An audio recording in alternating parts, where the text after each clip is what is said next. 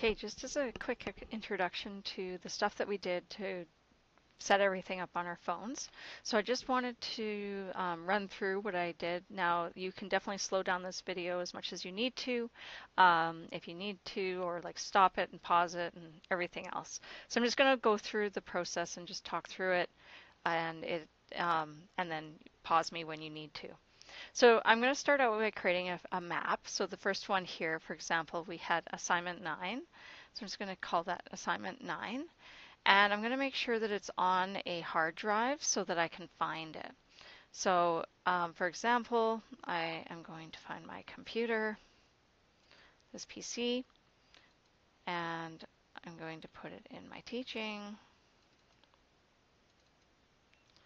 And just, I'm going to go up a level and make sure I highlight Maps 204, and then OK. So again, that location is not you don't go into the folder and type out the name, you just find the folder. Then press OK. It creates a map for us with nothing in it other than just the world topographic map. And then what we're going to do is we're going to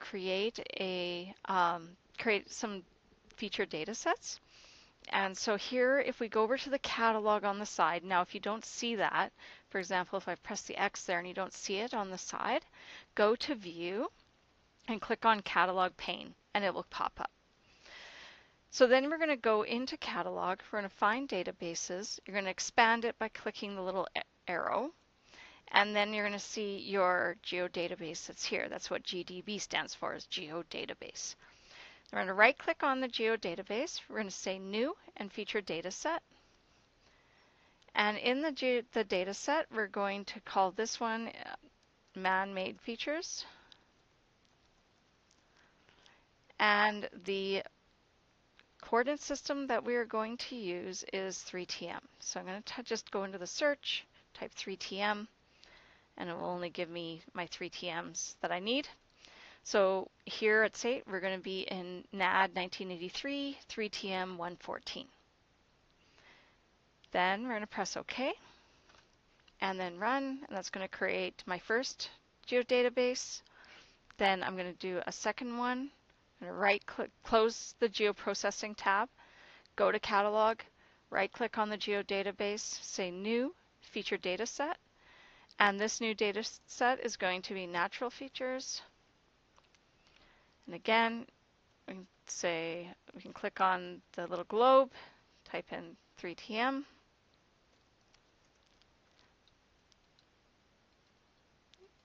and find NAD 83, 3TM 114, and run. The last one that we were doing was transportation. So again, right-click on the geodatabase, then go to New, and then go to Dataset, and this one is going to be transportation.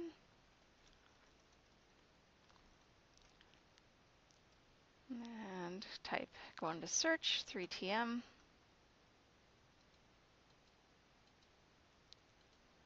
And then press OK, and then run. So now, when you close the geoprocessing tab, now you're going to see that you have 3 data sets that are empty. So now we're going to create some feature classes. So we're going to right-click on Man-Made, go to New, and Feature Class, and under the man-made feature, under the man-made features, one of them is a manhole, and that is going to be a point. Then you can click Next. And here's if you want to do something a little bit more complicated. For example, we can say like material, and we can say code. So these just give you a couple things that you can type in information so that it'll allow you to classify it later. Then press Next, and just check that it's the right database, and you can click Finish.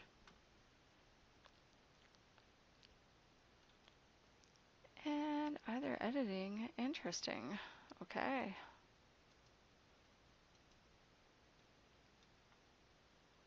It didn't like something there, but it worked out okay. All right, okay. So now I'm going to create a new, I'm going to right-click on my data set, go to New, and go to Feature Class. And in my feature class this time around, I can say light pole. That is also a point. And then next, and I can also say material for maybe it's on a wooden one or maybe it's on metal. I can also add code, and then I can hit next, make sure it's the right spatial reference. And then what was another one? The fire hydrant we did. So fire hydrant, point, this could be condition and code.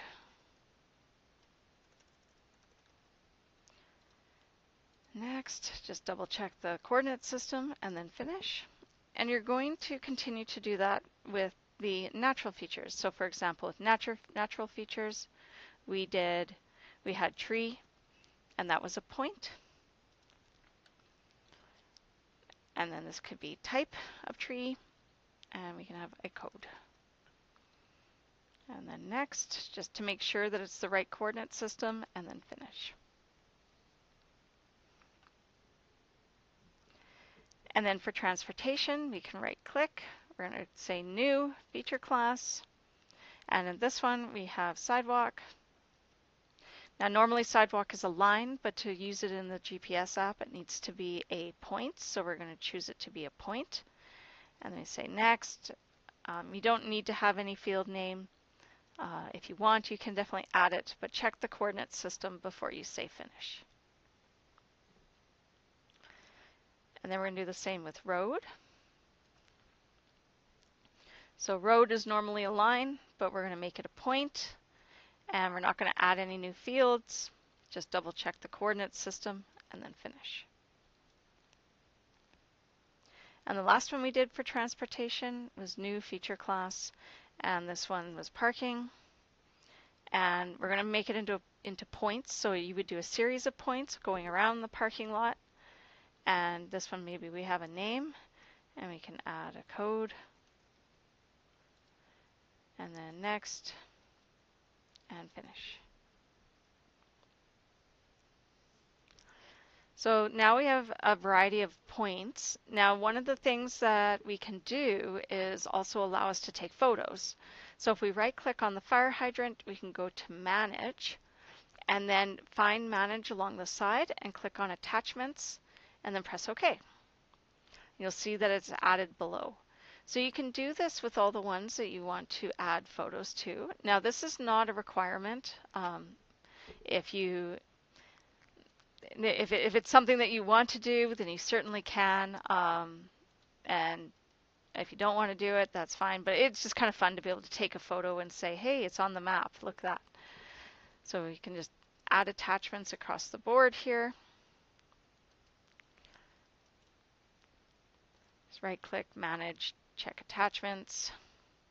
I'm not going to bother doing pictures of roads or sidewalk, but you could also do that as well. So now once you've got this all set up, so everything is ready to go, all we need to do now is we're going to go up to share. And I need to sign in. So notice that it doesn't allow me to do anything there. It's because I'm not signed in. So I'm going to sign in up at the top. It's not going to affect anything that I have done here so far.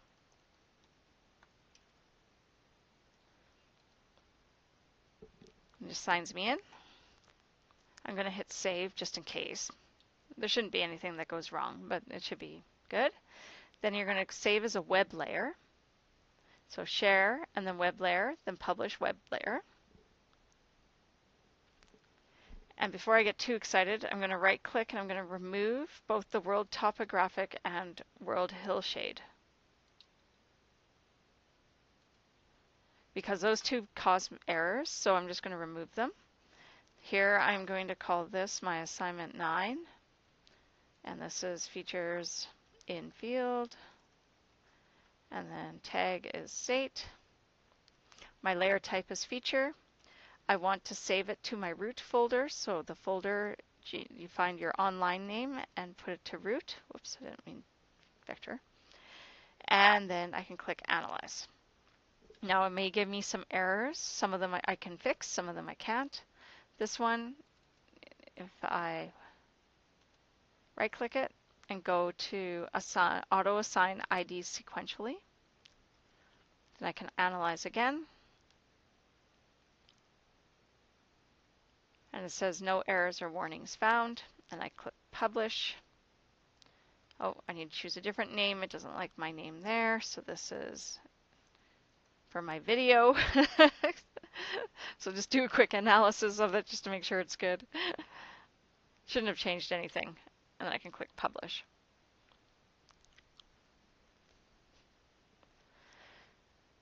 So as this is doing its work here, I can start thinking that I can load up my online account, and that's where I'm going to be able to put it onto my phone. Because right now all I've done is I've created it and I've put it into the online account, but it's not saying that, hey, you've got something that you can go work on. So we're just going to let it finish its uploading.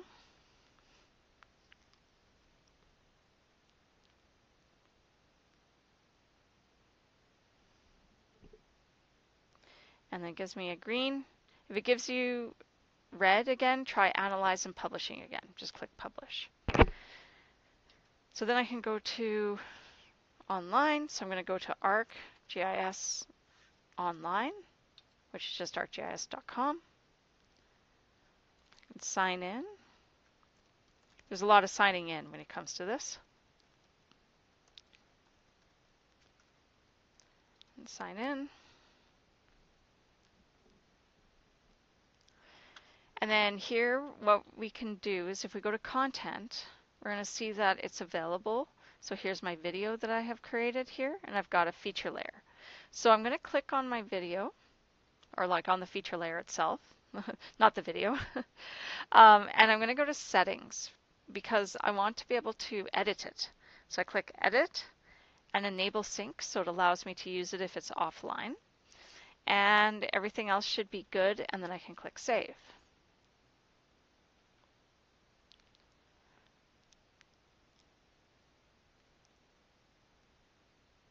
Then it's saved. So now what I can do is I'm going to go back to my content.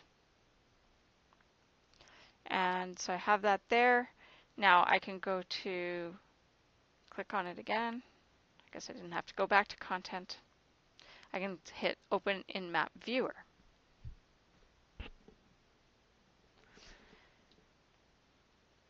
So now we see that it's been added here, and I have all of my my feature classes.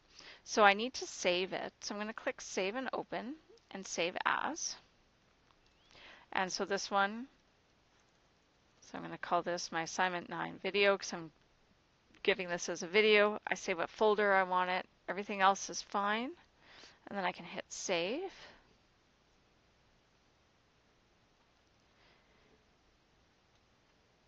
And watch it count down.